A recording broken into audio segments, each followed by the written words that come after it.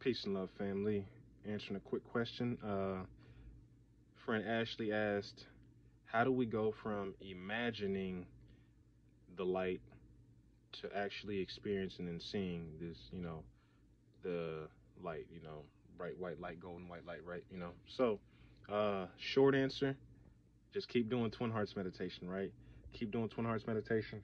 And at some point in time, you'll experience and you'll see, bright white light. You'll experience an, explosion of light, right?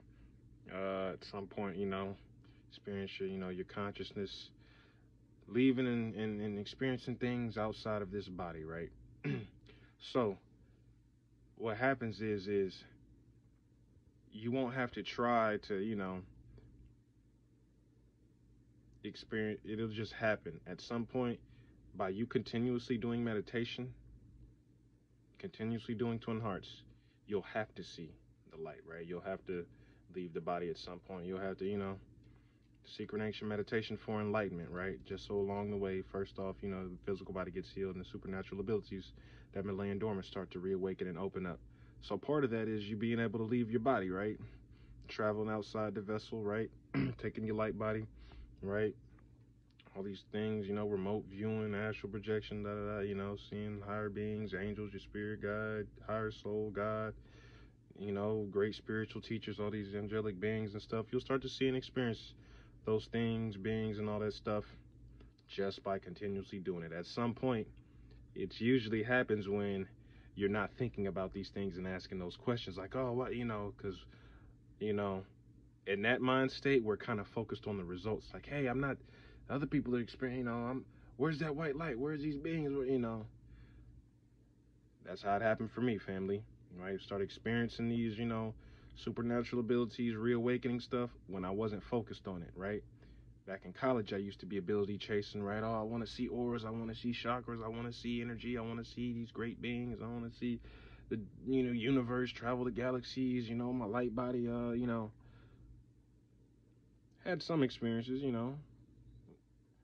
but not really, because that's what my main focus was. When I turned into a pranic healer, and I was just like, hey, I'm just trying to get my job done. And then when I was doing a healing session once, right, I was working on the person, and I got my eyes closed. I'm working on them. Is anxiety and depression and bipolarism, so that's the Ajna chakra.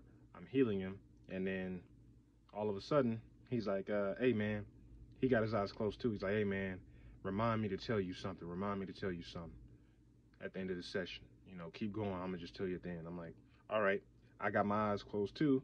And right when he said that, I was seeing Vikings on a ship, like they some pirates or Vikings. Bunch of big old,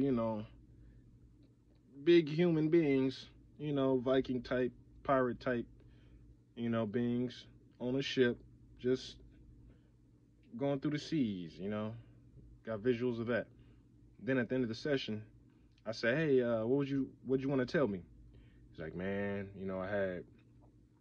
I had a vision I was seeing, it was like I was, like a Viking, like I was a big, I had a big body, and I was going around. I'm like, okay, we literally saw the same thing.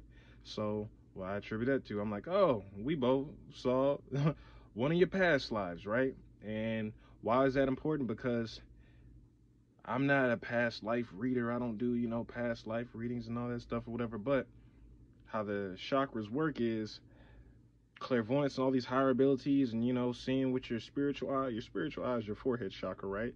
It's not right here. That's the Ajna chakra, right? That's the command center, yeah.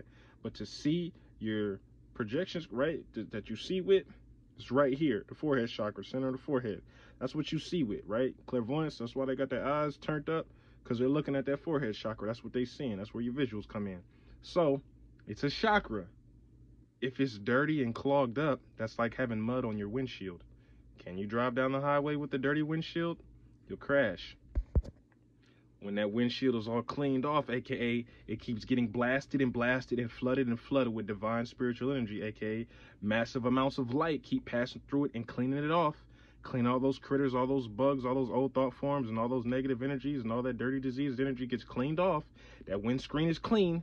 You can see again. Oh, I go into meditation this time. My windshield is clean. boom, I'm imagining a bright white light. Whoa, I ain't even imagining. What's that? I'm seeing it now, right? So over time, you'll have to see it. You'll have to see that bright white light, explosion of light, have these inner experiences. It will have to happen just